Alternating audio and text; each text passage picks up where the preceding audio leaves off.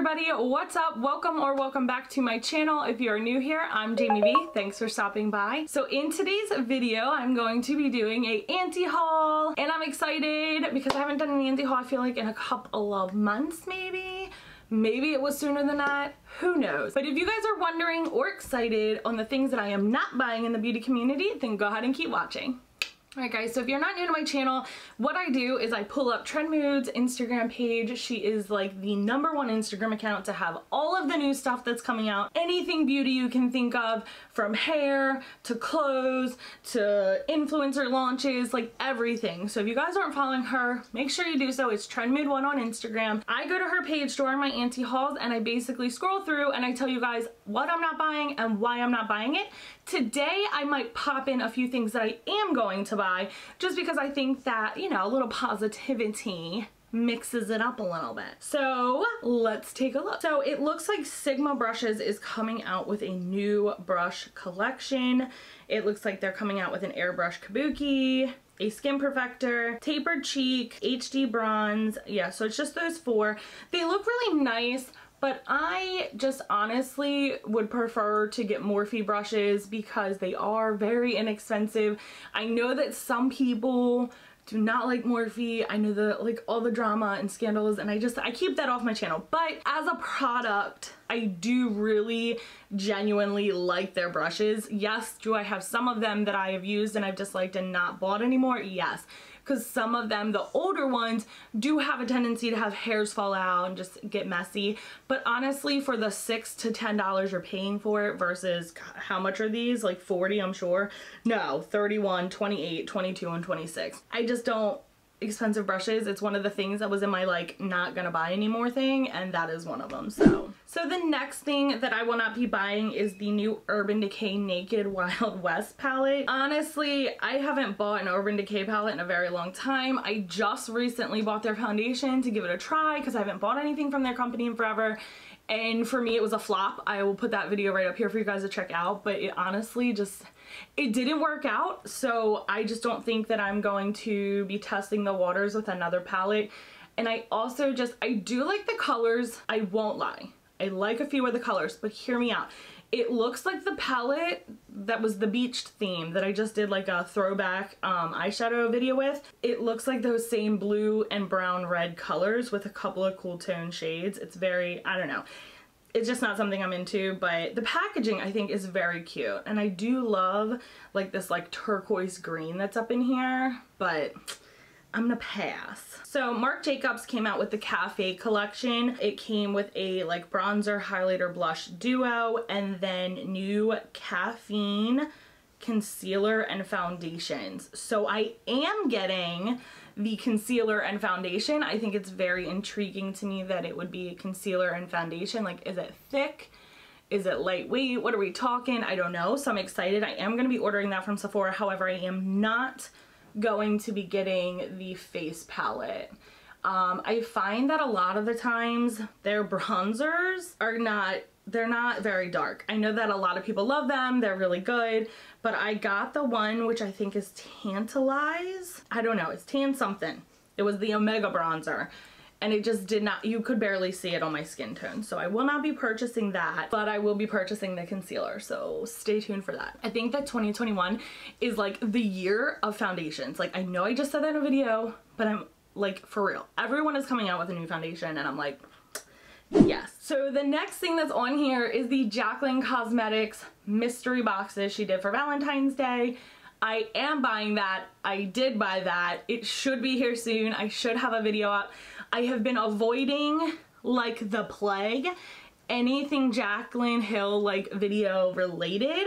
I don't follow her on, I'm not subscribed to her on YouTube or anything like that, so I don't have to worry about a lot of that popping up. But I don't want to see what it is just because I want to come up with like my own opinion on it and my own thoughts on it. I know that there's a lot, again, drama, negativity around the whole thing, but I just want to review the makeup. If you guys are new to my channel, this is a channel that has no drama. I'm not a drama channel. I don't want to talk about the scandals.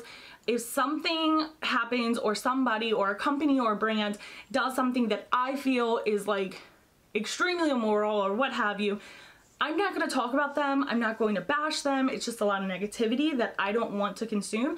I just simply won't bring them onto my channel. I won't bring those products onto my channel.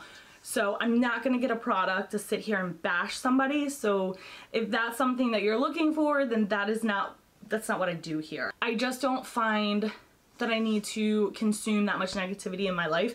If I don't like something, or I don't like the creator or the brand, I just don't bring it on my channel. That's it. That's it.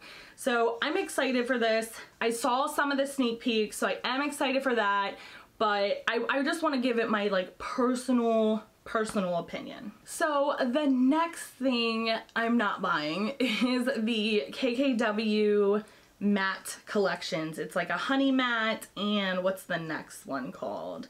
Matte mauve and matte honey? I think so. So I love mauves. I love them, but I really do have a ton. And honestly, I like shimmer. I like my palettes to be equal. I know people love mattes to death, but like I want like half matte, half shimmer. Do not give me all mattes because I don't want it. I don't use it. I'm not gonna do a whole look in mattes unless it's like a no makeup look. I do think that they're pretty. I'm just not here for it. I'm not. And I have her lipsticks. I did the like the little top pinks and top nudes and top red, and they were okay. I just don't reach for them, so I'm not gonna go out of my way to buy more of her lipsticks. So the next thing is a new lip product called Lady Balls lipstick by Too Faced. I think that it's supposed to be an empowering pigment with lightweight. I think it's supposed to be like, you know, uplifting women and strength. It just, I don't like the name of it. I'm not gonna lie to you guys. And it's just a red lipstick, I think. Yeah, it's just a red and a nude. Oh, they're coming out with 4 shades. So a red, which is called Lady Balls, the pink one, which is called Work Wife, and then another red one, which is Indorsies, and then I can't see the other one, what it's called, but it just, they're just, I don't know. I'm over Too Faced, honestly. I don't know. I haven't bought anything from them in so long that I just think that I would feel so awkward to do so. I bought something from Urban Decay, and I haven't bought from a long time from Urban Decay, and I was let down. So I think I'm just gonna stick to like not venturing outside. The next thing is the Lunar Beauty lashes. I am gonna buy them. I did buy them. They are also on their way. So I'm excited about that. I can't wait till they get here and I can open them and try them because I do love Manny's brand. I do love almost everything that he's put out. I don't have 2 of the palette, but honestly, everything I've ever bought is amazing. So I'm really excited to try those. Jackie Aina is coming out, or came out, with new candles. Those are on my anti-haul because I'm so weird about candles, and tell me if you guys are the same. Candles and perfume, I'm so like, I need to smell them. I need to be able to like make sure it's something that I enjoy, because I have such a fear that like if I buy something that has a scent and I don't like it, then I'm kind of screwed with it. Do you know what I mean? So it's like, they're so cute. Like I will show you, they're so stinking cute. But I just can't bring myself, like what if I don't like it? So if you guys have any of her candles, please comment down below because I would love to buy them because they're so stunning. But I'm just such a weirdo when it comes to my candles. Like anything with scent, I have to be able to physically smell it before I buy it. So that is on my anti-haul list, but only because I cannot physically smell it. So it looks like Over Cosmetics is coming out with a Ride or Die collection. I honestly, believe it or not, still to this day have only tried like 2 Ofra products. So I'm just not comfortable, I guess, going out of my comfort zone buying from this company. I've seen good, I've seen bad things about them. So I'm just kind of like, I don't know. So this is maybe on my maybe haul, like maybe. Let me know down below if you have stuff from them, what you like from Ofra, because like, I think I had like a highlighter and maybe a lipstick. I don't know that I even had a highlighter, honestly. I think it was like 1 lipstick and I got it in a BoxyCharm.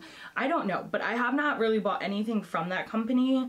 So I'm just kind of like, ooh, I don't know. These stinking hearts from ColourPop are going to be the death of me because I have not bought anything from ColourPop in like forever.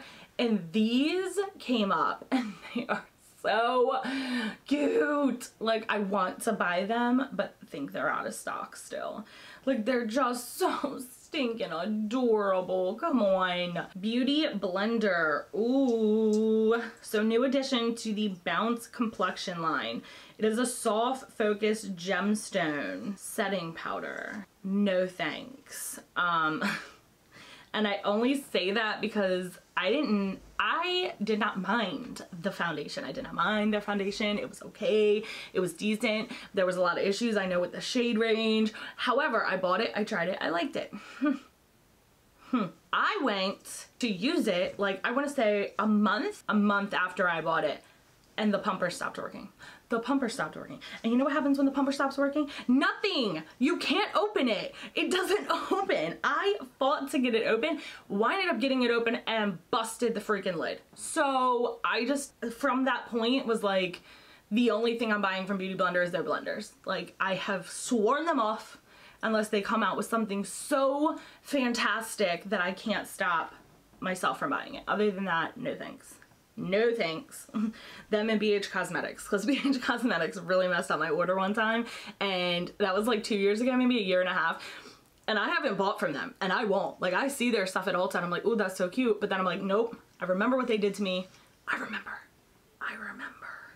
So there is a palette here. It is from Dominique Cosmetics. It's the Transition palette, and at first when I saw it, I was like, no, that's going on my auntie haul. I don't have no time. All mattes, all nudes. Why would you even come up with this palette, right? Like, you first see this and you're just like, okay, but like, why in 2021 would that be a palette that you come out with? I did a little more research on it, and let me tell you what, not only is this just a nude eyeshadow palette, like whatever, cool, let's get past that, let's get past the boring. You can use this for blush, for bronzer, for contouring. Like, I saw a whole TikTok transition or reels on Instagram of different things that people use this palette for, and I'm over here like, okay, I might have to buy it. I might have to buy it. So if you guys have it, you have to let me know if I should buy it. Like, is that something I should be buying? So like, if you guys have it, do you use it for anything other than your eyes? Like, I feel like the idea of it is like, yeah, like that's so innovative, like how cute, I could just take one palette, but then it's like, will I really actually use it for more than just my eyes? I don't know. Pat McGrath added some new things, but I'm poor, so she's on the do not buy. So P. Louise came out with these eyeshadow palettes. It's called Date Night, I think. It's like they're 3 little mini cassette palettes, and I think the idea is cute, but in all honesty, like, I just also think it's cheesy. I'm not gonna lie to you, and I don't mean any hate or any shade. I just think it's a very tacky palette. I know that sounds really mean, and I'm not trying to be mean. I'm not a mean person. Like, honestly, I don't like it. I don't like the colors. I think they're very bland. I do love her base. Like, that is my schnit, but this is just like, I could pass. More tattoo liner by KVD Beauty. I'm gonna pass. And then there is the next matte collection, which is Black Cherry. I'm gonna pass. I haven't been interested in anything MAC related in quite a long time, so that's gonna be a no. Dragon Beauty, another palette I'm just not interested in. I think it's a cute idea, but I just feel like that's more of a collector piece. So like, if you're a really big fan of Nikita Dragon, that's definitely something that you want to have, just because it is very cute, it is very collector. I just don't think with myself that it's very realistic. Although I love pink, I just literally do not do pink looks, but maybe like once in a while. Like, I just, you know, I'm kicking myself in the butt right now because I just did a pink look for Valentine's Day that I'll link right here, but that's like about it.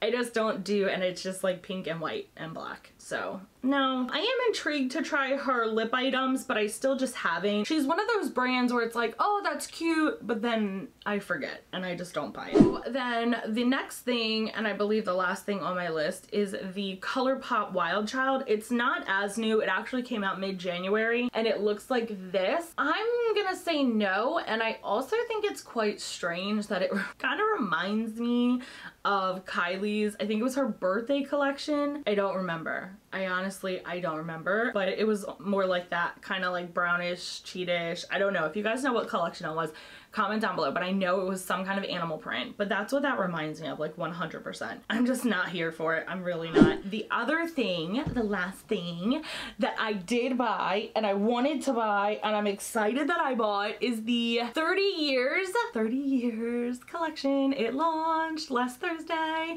and I bought the t-shirt in Energy that I have on today. Sorry if it's messy, my kids and my baby are sometimes gross. So I got the tee in Energy and I got the shorts in Cool Shades, but I'm pretty sure they're downstairs because I wore them downstairs when I woke up and took them off and changed my pants because that's where my dirty and clean clothes are because I've been lazy. But I got the shorts in Cool Shades. They are so nice. I know a lot of people had issues with the price. They were pretty pricey. They were $68 for a pair of shorts. I will say that. However, I enjoy them. So I'm the type of person, PSA, probably too much information I'm about to share with you. I don't sleep in clothes. I just don't find that it's very comfortable, but sometimes like I feel almost exposed, like my anxiety. I have issues like at nighttime thinking that like people are breaking into my house. I don't know, it's just the thing, okay? It's just the thing. So I try to wear something, so like if anything were to happen in an emergency, I have clothes on, I'm not complete. But, so I wore these shorts. I wore these shorts to bed and I have never in my life felt more comfortable. The shirt is kind of see-through. It doesn't look like it. Hold on one second. I have a tank top underneath it, but I'm gonna show you. So I have a design bra on and it is see-through and it's not so bad. I don't think on camera, maybe it is, but in the viewfinder's not. But like in person, looking in my mirror, you can see every design of my bra. So I think it is a very nice material. But I do have those concerns where like, why is it see-through? Like the collar is pretty thick and the sleeves like seem thick, but it's just, I don't know. It's comfy and I like it, but I don't know that I would buy another one of this color at least. I want to buy the black one and I want to try Cool Shades because they sold out so fast. I got this in Cool Shades, so I have mismatched pieces. But I want to try the other colors and just see maybe if this bright color is the reason it's see-through. I don't know, but I wasn't gonna buy it and then I was like, yes, of course I'm gonna buy it. Like I've been watching Katie forever. I mean, I don't really watch her anymore, but I was just excited for her. She's a decent human being, at least from, you know, what I see on YouTube and whatnot, but I really liked it. It is comfy. I like the shorts the best. And I just have to wear a tank top under the shirt, which I mean, I wear a tank top under freaking everything. It's not too bad for me. So I just wanted to kind of share that with you guys and let you know.